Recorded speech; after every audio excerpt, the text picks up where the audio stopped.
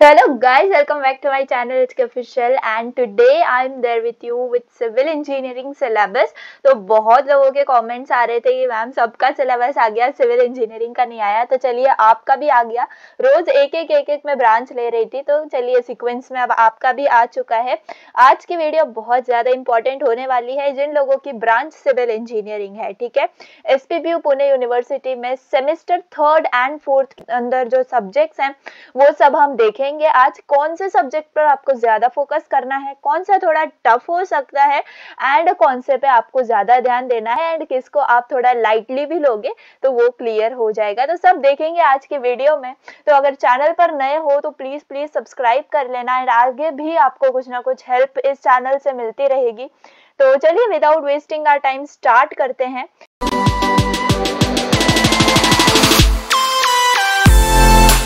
तो यहाँ पर सेमेस्टर 3 एंड सेमेस्टर 4 का जो स्नैपशॉट है मैंने लेके रखा है, जो आपके यूनिवर्सिटी के पेज पे आपको मिल जाता है। यहाँ पर मैंने बहुत सिंपल लैंग्वेज में आपके लिए लिख के रखा है हर सब्जेक्ट को। ठीक है, तो यहाँ पर हम सेमेस्टर 3 देख लेते हैं। सबसे पहला आपका जो सब्जेक्ट है वो है ये, that is building technology and architectural planning. ठीक है, तो इसको बिल्डिंग टेक्नोलॉजी भी आप कह सकते हो। ये एक ऐसा सब्जेक्ट है जिसके अंदर आप बेसिक कॉन्सेप्ट्स सीखोगे ऑफ बिल्डिंग आर्किटेक्चर। ठीक है, ऑफ कोर्स आप सिविल इंजीनियरिंग से बिलोंग करते हो एंड जैसे कि अब हमने फर्स्ट ईयर में हर ब्रांच में भी कंप्यूटर, में भी आईटी, में भी सिविल, में भी मैकेनिकल, में भी इलेक्ट्रिकल, सबको सेम सिलेबस होता है, राइट। फर्स्ट ईयर के अंदर हम सारे वैसे सब्जेक्ट्स पढ़ते हैं, लाइक फिजिक्स हो गया, केमिस्ट्री हो गया, अलग अलग सब्जेक्ट हो जाते हैं। मे बी वो हमारे ब्रांच में हमें यूजफुल नहीं है, लेकिन एज पर यूनिवर्सिटी ने वो सेट करा है तो हमें वो सारे सब्जेक्ट्स पढ़ने पड़ते हैं, करेक्ट। तो अब जो है सेकेंड ईयर से आप अपने कोर सब्जेक्ट्स पढ़ना स्टार्ट कर दोगे, right. And I will tell you, I am telling this in every video कि आपको सेकेंड ईयर जो है बहुत ज्यादा प्रोडक्टिव बनाना है, ज्यादा से ज्यादा फोकस आपको करना है सेकेंड ईयर के अंदर, बिकॉज ये जो है बेसिक्स है ना। ऑफ कोर्स देखो, हमें बोला जाता है जब हम 9th में होते हैं कि हमें 9th में अच्छे से पढ़ना है क्योंकि वो बेस है 10th का। अच्छे से 9th होगा तो 10th भी अच्छे से हो जाएगा। सिमिलरली हमें 11th में बोला जाता है कि 11th 12th का बेस है, तो आप 11th अच्छे से करोगे तो 12th अच्छा जाएगा।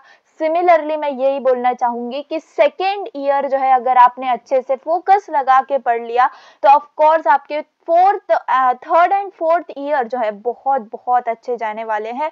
विदाउट एनी टेंशन जो है आप वो सब सब्जेक्ट्स कर पाओगे। क्यों? क्योंकि बेसिक्स जब आपका क्लियर होगा ना तो सारे सब्जेक्ट्स आपके परफेक्टली क्लियर हो जाएंगे। ठीक है, तो मैं यही बोलूंगी। एंड ये जो है ऑफ कोर्स आपका इंटरेस्ट बिल्डिंग सब्जेक्ट होगा, क्योंकि आप ऑफ कोर्स आपने सिविल इंजीनियरिंग चूज किया है तो कुछ ना कुछ आपका इंटरेस्ट होगा उस लाइन में। तो ऑफ कोर्स आप यहाँ पर जो है building technology and architectural planning के अंदर हर वो चीज सीखोगे जो कि एक बिल्डिंग क्रिएट करने में यूजफुल है। ठीक है, प्लानिंग, टेक्नोलॉजी, एवरीथिंग। ठीक है, तो ये हो जाता है आपका सबसे first and I will say it is easy subject. ठीक है, ऑफ कोर्स आप थोड़ा सा इसमें टाइम दोगे ना एंड इंटरेस्ट के साथ अगर आप पढ़ोगे तो ऑफ कोर्स बहुत इजीली आपको ये सब्जेक्ट क्लियर हो जाएगा। ठीक है, तो ये टैग आप इसको रख लो, इजी सब्जेक्ट है। ठीक है, उसके बाद आपका सेकेंड सब्जेक्ट है mechanics of structure. Remember first year में हमने इंजीनियरिंग मैकेनिक्स पढ़ा, करेक्ट, इंजीनियरिंग मैकेनिक्स पढ़ा है, तो उसका एक लेवल अप अब आपको मिल जाता है मैकेनिक्स ऑफ स्ट्रक्चर के अंदर। ठीक है, अगर आपने मैकेनिक्स अच्छा पढ़ा होगा फर्स्ट ईयर के अंदर तो यहाँ पर आपको ज्यादा डिफिकल्टी नहीं होगी। ऑफ कोर्स अगर आपने थोड़ा सा चलो ऐसा करा है कि थोड़ा इंपॉर्टेंट पढ़ लिया है, एंड आई नो कि सब ज्यादातर ऐसा ही करते हैं, लेकिन अगर थोड़ी बहुत भी मैकेनिक्स की नॉलेज है तो ये सब्जेक्ट आप अच्छे से कर लोगे। लेकिन इसमें क्या है, आपको एक काम करना कि पूरे वीक में संडे छोड़ के बस इसको आप पढ़ लेना। ठीक है, एक घंटा या फिर डेढ़ घंटा आप दोगे इसको तो ऑफ कोर्स ये सब्जेक्ट अच्छे से क्लियर हो जाएगा। लेकिन ये जो है आप समझ लो कि थोड़ा सा जो है ना टफ सब्जेक्ट है, ठीक है। मैकेनिक्स ऑफ स्ट्रक्चर थोड़ा सा टफ है, क्योंकि मैकेनिक्स ऑफ कोर्स आप समझ सकते हो अगर उसका लेवल इतना था तो अब इसका क्या होगा। तो मैं आपको बिल्कुल डरा नहीं रही हूँ, मैं आपको इतना बता रही हूँ कि प्लीज इस पे फोकस जो है ज्यादा करना, ठीक है। तो ये जो है आपका मेन सब्जेक्ट बन जाता है सिविल इंजीनियरिंग के अंदर, तो सबसे ज्यादा फोकस आपको इस पे करना है। एंड अगर आपको इसका कोर्स मिल रहा है तो प्लीज मैं बोलूंगी वेकेशन में आप स्टार्ट कर सकते हो, ठीक है। चलो ये हो गया इसके बारे में। थर्ड सब्जेक्ट है आपका फ्लूइड मैकेनिक्स, ठीक है। देखो ये भी जो सब्जेक्ट है ये न्यूमेरिकल सब्जेक्ट है, ठीक है। मुझे बताने की जरूरत नहीं होनी चाहिए क्योंकि ऑफ कोर्स आपने मैकेनिक्स पढ़ा हुआ है फर्स्ट ईयर के अंदर, तो हमें पता है कि वो न्यूमेरिकल बेस्ड सब्जेक्ट था। सिमिलरली ये भी है न्यूमेरिकल बेस्ड, एंड आपको पता है अगर न्यूमेरिकल बेस्ड है तो कंसेप्ट अंडरस्टैंडिंग कितनी ज्यादा इंपॉर्टेंट है, तो हमेशा आपको इसके अंदर टाइम ज्यादा ही देना पड़ेगा, ठीक है। अब यहाँ पर जैसे कि फ्लूइड मैकेनिक्स की मैं बात कर रही थी, अगेन मैकेनिक्स वर्ड आ गया है, तो ये भी क्या है आपका न्यूमेरिकल बेस्ड सब्जेक्ट है, ठीक है। ऑफ कोर्स आपको इसके अंदर सब न्यूमेरिकल्स करने पड़ेंगे, इसके अंदर भी न्यूमेरिकल्स करने पड़ेंगे। आई होप कि ये जो है फ्लूइड मैकेनिक्स आपको कुछ ना कुछ इन्फॉर्मेशन यूट्यूब वगैरह पर भी मिल जाएगी, स्क्रॉल अप करो, फाइंड करो एंड अच्छे से इसको भी प्रिपेयर कर सकते हो। आप वेकेशन में स्टार्ट करना चाहो, कहीं से सिलेबस मिल रहा है तो प्लीज इसको भी स्टार्ट कर देना। ये मैकेनिक्स ऑफ स्ट्रक्चर टॉप 1 पे रखना एंड फ्लूइड मैकेनिक्स आप इसके बाद रखना, दोनों भी बहुत इंपॉर्टेंट है। एंड अंडरस्टैंड आपको इनको करके फिर न्यूमेरिकल सॉल्विंग करनी है, अदरवाइज अगर कंसेप्चुअल अंडरस्टैंडिंग नहीं होगी तो यू ऑल नो कि न्यूमेरिकल सॉल्व नहीं हो सकते, ठीक है। तो हमेशा इन दोनों में आपको प्रैक्टिस लगानी है एंड मैं यही बोलूंगी कि ये थोड़े से टफ लेवल पे सब्जेक्ट्स हैं, ठीक है। चलो उसके बाद आ जाता है इंजीनियरिंग मैथमेटिक्स 3, ठीक है। तो आपको और इलेक्ट्रिकल इंजीनियरिंग वाले स्टूडेंट्स को इंजीनियरिंग मैथमेटिक्स 3 जो है ये थर्ड सेमेस्टर के अंदर है, ठीक है। अदरवाइज ज्यादातर ब्रांचेस जो मैंने बताए हैं सिलेबस, तो मैंने ज्यादातर देखा है कि सेमेस्टर 4 के अंदर इंजीनियरिंग मैथमेटिक्स 3 है। तो चलिए सब ब्रांचेस में अलग रखा है क्योंकि उनको सेमेस्टर 3 के अंदर डिस्क्रीट मैथमेटिक्स है जो कि कंप्यूटर रिलेटेड सब्जेक्ट्स है उनके लिए। तो यहाँ पर आपको सिंपली पढ़ना है engineering mathematics 3 and I hope कि इसका जो मतलब सिलेबस है वो ज्यादातर आपको यूट्यूब पर मिल जाएगा, ठीक है। तो या अगर पेड मिल रहा है एंड आप अगर उधर मतलब समझ में आ रहा है आपको तो आप परचेज कर सकते हो, अदरवाइज मैं तो बोलूंगी कि ज्यादा से ज्यादा फ्री पढ़ने की कोशिश करो, ठीक है। तो ये आप इंजीनियरिंग मैथमेटिक्स 3 जो है ये स्टार्ट कर सकते हो अपने वेकेशन में चाहो तो।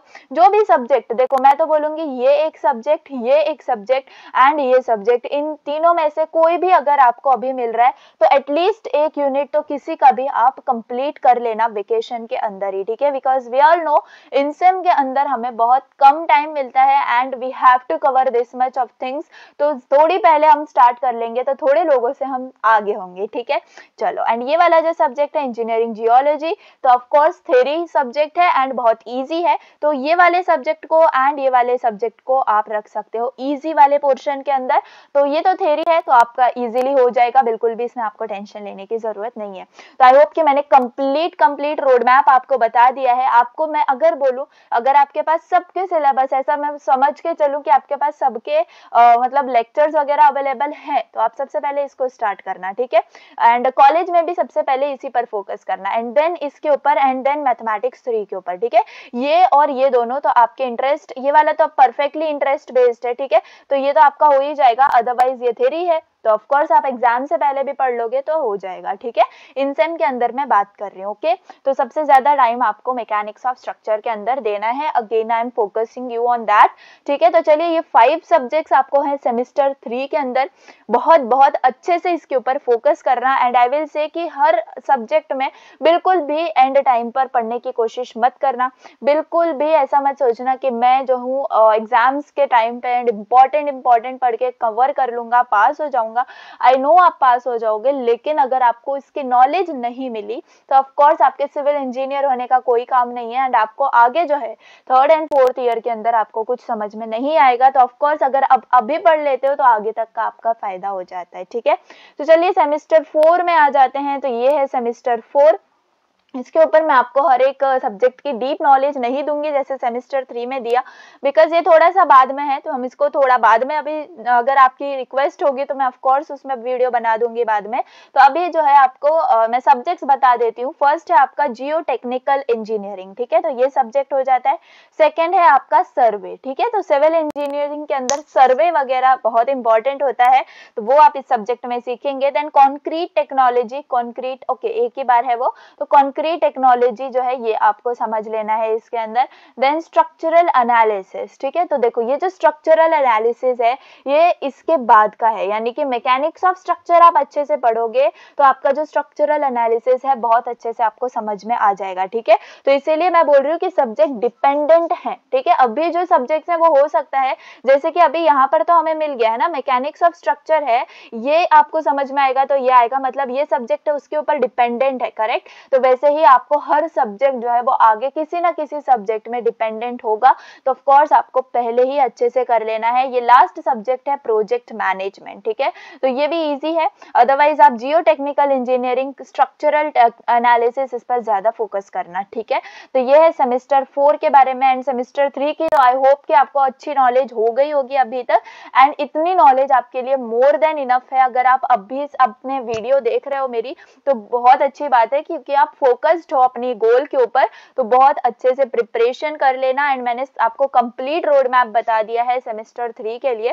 सेमेस्टर 4 के अभी तक आप सब्जेक्ट्स जो है वो ध्यान में रख सकते हो। And that's all for the day. यही बोलूंगी कि सेकेंड ईयर में आप हो तो प्लीज ज्यादा फोकस करना, फर्स्ट ईयर के जैसे बिल्कुल मत करना, वो फर्स्ट ईयर था एंड वहां पर आपको ऐसा था कि ठीक है आपको हर जगह मार्क्स मिल जा रहे थे एंड उतना ज्यादा इंपॉर्टेंट भी नहीं थे और सब्जेक्ट, लेकिन यहाँ पर मैं बोलूंगी प्लीज प्लीज फोकस करना, because now you are understanding core subjects, ठीक है। एंड ये बेसिक कोर सब्जेक्ट्स आपने नहीं समझे तो ऑफ कोर्स सेमेस्टर 4 से ही आपको जो है डिफिकल्टी फेस करना पड़ेगी। तो आई डोंट वांट कि आप लोग डिफिकल्टी फेस करो, क्योंकि आई होप कि आपने फर्स्ट ईयर मुझसे पढ़ा होगा एंड ऑफ कोर्स आपकी अच्छी एसजीपीए क्रिएट होगी। तो मैं यही चाहूंगी कि आप सेकेंड ईयर में भी अच्छी एसजीपीए क्रिएट करना एंड मतलब ऐसे ही चलते रहना, ठीक है। तो प्लीज प्लीज अच्छे से आप क्या कर सकते हो, फोकस कर सकते हो। एंड जो भी सब्जेक्ट्स अगर आपको मेरे चैनल पर अगर पढ़ने हैं तो आप मुझसे पढ़ सकते हो, अदरवाइज मुश्किल है ये वाले सब्जेक्ट्स, क्योंकि मैंने पहले भी वीडियोज में बोला हुआ है कि मेरी जो ब्रांच है वो कंप्यूटर इंजीनियरिंग है, तो ऑफ कोर्स जिसमें एक्सपीरियंस नहीं है वो सब्जेक्ट्स आई कांट टीच, ठीक है। तो जितना ऑफ कोर्स इंजीनियरिंग मैथमेटिक्स 3 होगा, लेकिन अब जैसे कि कंप्यूटर इंजीनियरिंग के अंदर सेमेस्टर 4 में है इंजीनियरिंग मैथमेटिक्स 3, तो ऑफ कोर्स आपको उस वक्त मिलेगा जिस वक्त आपको उसकी जरूरत नहीं होगी। तो मुझसे आपके लिए जितनी हेल्प हो पाएगी आपको इस चैनल पर मिलती रहेगी, मतलब आगे और जो हेल्प चाहिए आपको प्लीज मुझे कमेंट कर देना and I will try to come upon it. And चलिए बस यहाँ पर ही स्टॉप करती हूँ। चैनल पर नए हो तो प्लीज सब्सक्राइब कर लेना, वीडियो थोड़ी भी पसंद आई हो तो लाइक कर देना। Thanks for watching, bye.